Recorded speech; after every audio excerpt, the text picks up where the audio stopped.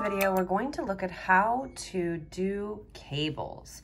So in our pattern here, we can see we've got two different kinds of cables. We have a right-leaning 3/3 cable, and then we have what looks almost like a braid. And this includes several different kind of cables, but all of the cables in here are 2/2 cables. And what that means is that when you have a 3/3 cable or a 4/4 or a 2/2, that indicates how many stitches in total you're using. So for this one, 3/3 means that we have 6 stitches total. And in a 2/2, that means you have 4 stitches total. So let's get into how we actually knit our cables. So I'm going to work across to right here, which is where my first cable is going to take place. Okay, so we are at our first cable of this row, and this is going to be a left-leaning cable with purl stitches. So the first thing we're going to do is we're going to take our cable needle, and I like the shepherd's hook. You can also use a straight cable needle. There's lots of different styles. But when you're using this style, slip the stitches with the short end. So the first thing we're going to do is we're going to slip these 2 stitches. And because it's a left cable, we're going to hold them to the front. Now, we have 2 purls next. So we're going to go ahead and purl those 2 stitches, just leaving that cable needle in the front. And then we've got these 2 knit stitches that we need to work. So you can actually just slide that cable needle down and go ahead and work those 2. Okay, so what that did is it took the 2 purl stitches that had originally been on the left, it put them in the back, and now they're over here on the right hand side, and these knit stitches are leaning in this direction. Okay, so our next cable is going to be a right-leaning cable. So you can slip these 2 purl stitches onto your cable needle, and because it's a right, you're going to hang it in the back. And just allow that to really hang in the back there. And your yarn is going to be in front of that cable needle.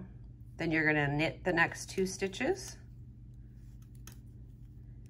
And now we need to purl these. So we're going to slide that needle back over.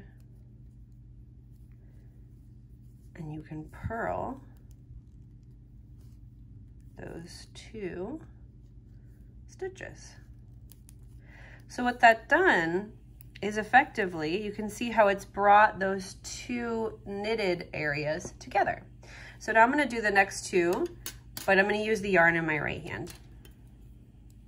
Okay, so we're going to do a left-leaning cable with 2 purls. So we'll slide those 2 stitches over onto our cable needle, holding it in front. And if you're looking for a way to remember, how do I know if I hang it in the front or the back? My little word association is, I'll be right back. I left the front door open. So right back, left front. It's just a little easy way to remember.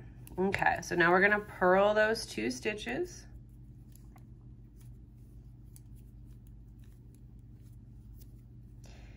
And we're gonna knit these next 2. So we're gonna slide our cable needle down. And if it feels tight, that's okay. Oops, remembering to bring our yarn to the back to knit. Cabling can be kind of tight. You're moving stitches around, asking them to be in a place that they're not naturally. So it can be kind of tight. Okay, so now we're gonna do a right leaning, which means right back. So I'm gonna slide these 2 stitches over onto my cable needle, hold it to the back, and then knit the next 2. And bringing the yarn to the front to purl, slide that cable needle down,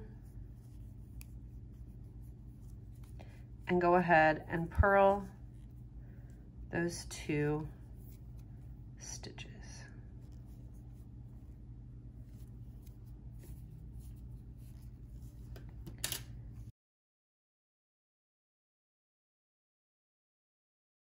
Okay, now we're ready to look at our 3/3 cable, which in this pattern is always right leaning. So we have 6 knit stitches coming up.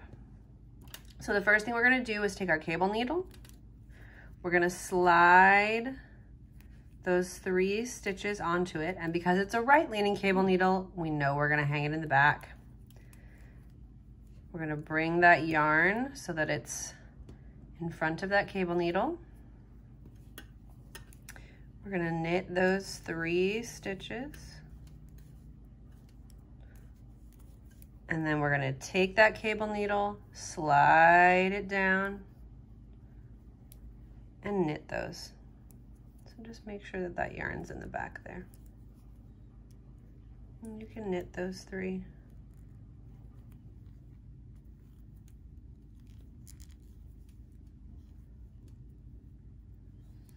And that creates a right-leaning 3/3 cable. So that is the basics of your cables for this dishcloth.